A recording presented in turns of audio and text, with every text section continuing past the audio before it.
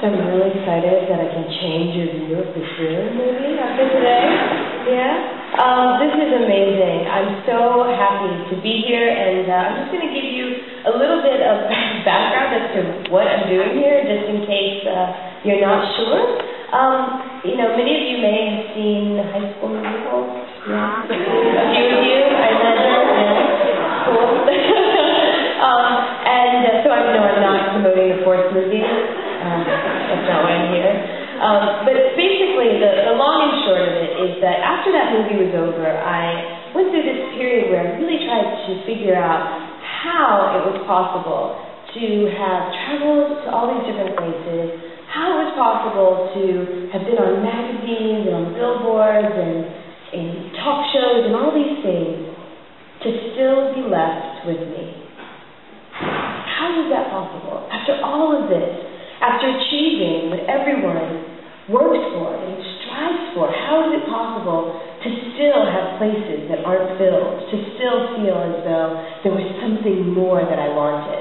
And so I kind of pursued the same kind of road, looking for, well, maybe it's my next role, maybe that's what it is, or maybe it's working with this person or that person, maybe that's what it is. But I realized that it was actually none of those things.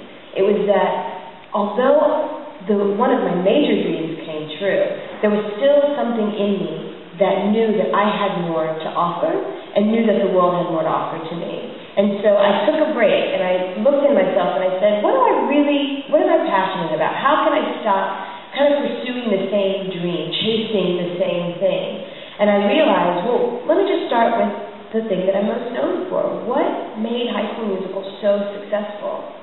And I was like, well, Zach is really cute. That probably has something to do with it. I'm like, you know what? If I start singing any of the songs they do, end up sticking in my head, so the songs have to be great. And Kenny is a really wonderful director, and we all really do love each other, but there's got to be something more. And the message of the movie was really good.